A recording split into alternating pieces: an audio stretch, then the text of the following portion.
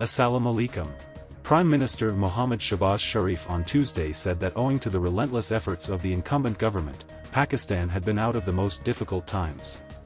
Addressing a ceremony at the General Headquarters, to honor the supreme sacrifices of Shuhada and Ghazis, the Prime Minister stressed that they all had to strive to rebuild Pakistan collectively.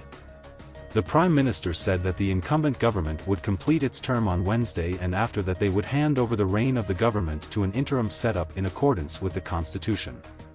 The Prime Minister's office has prepared a summary requesting the President of Pakistan to dissolve the National Assembly upon maturity of its 5-year term.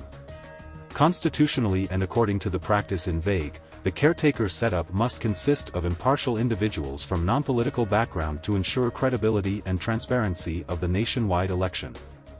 However, a strange legacy is being introduced by the outgoing coalition government by nominating its senior politicians as the candidate for the most sensitive position of the caretaker prime minister.